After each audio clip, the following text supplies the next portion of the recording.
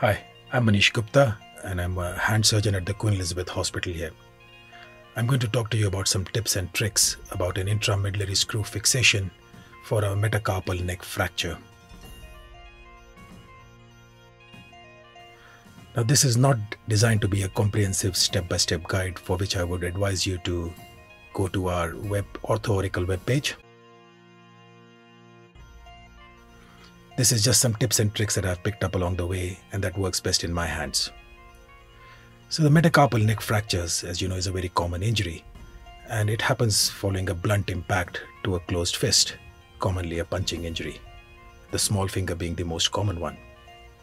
Now, in these fractures, the usual displacement is a forward flexion of the distal fragment.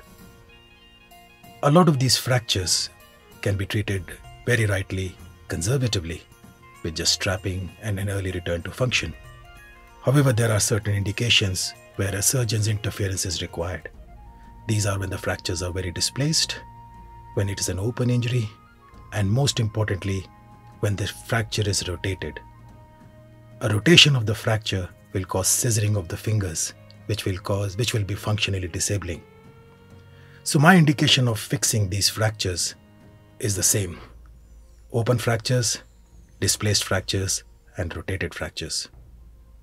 Now we know that they have been fixed by various other means like K-wires or plates and screws, but both of these methods have their problems, especially those of tendon adhesions and stiffness.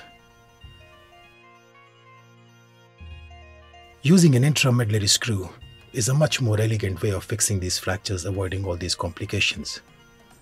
We published our initial results of 30 such fractures in the Journal of Hand Surgery, and we were pleased to report that all of them returned early to work and had a total active movement of more than 265 degrees at the end of treatment.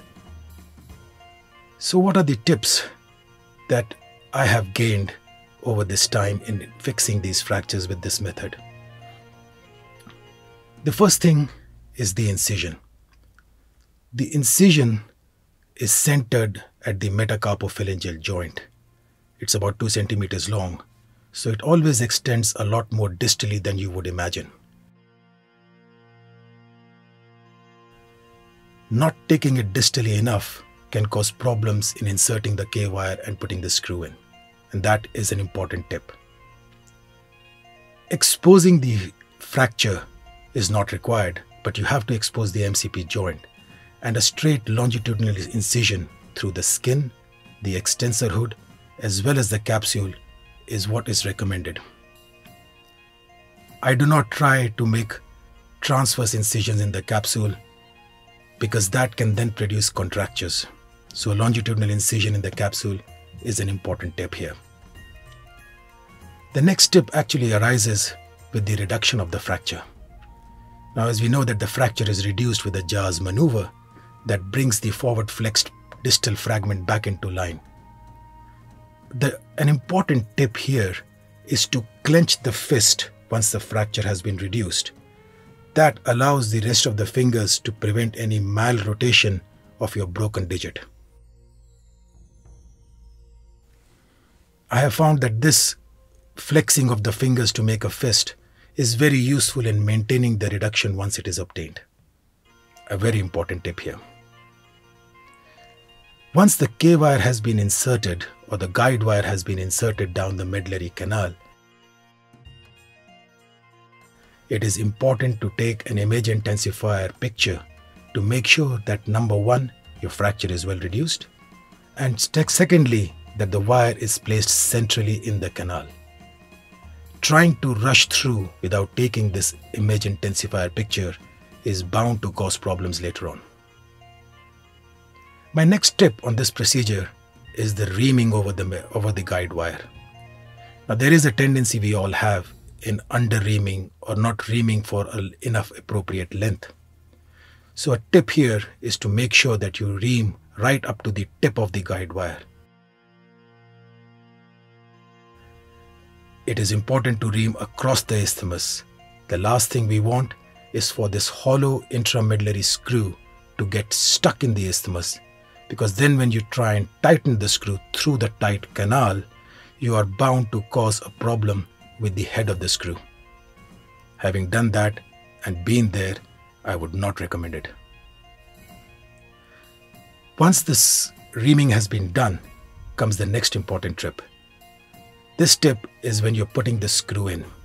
Sounds easy enough, but remember that the head of the screw is bigger than the tip of the screw, and as the head engages into the head of the metacarpus, there you are likely to produce enough torque to reproduce a malrotation deformity.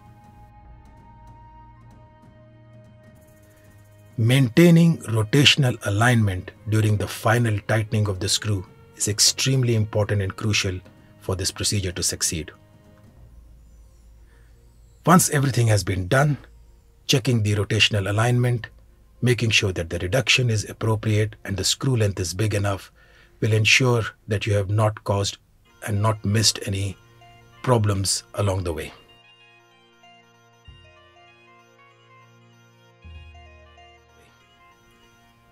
A next tip which I have found very useful and I have learned over a period of time is during closure. I do not routinely now close the capsule at all. I allow the edges to fall in place and just close the extensor hood. In my mind, this prevents or reduces the risk of capsular contracture, which is a common cause of stiffness afterwards. Once entire closure has been achieved, comes the final tip, and that is rehabilitation. Early mobilization in these fractures is absolutely crucial for an optimal outcome. Mobilize them early. It is never too early to start mobilizing them. Full mobilization, both active and passive, especially concentrating on the flexion of the MCP joint, is what is going to give us the best results. I hope these tips will allow you to tackle these injuries with this surgical technique.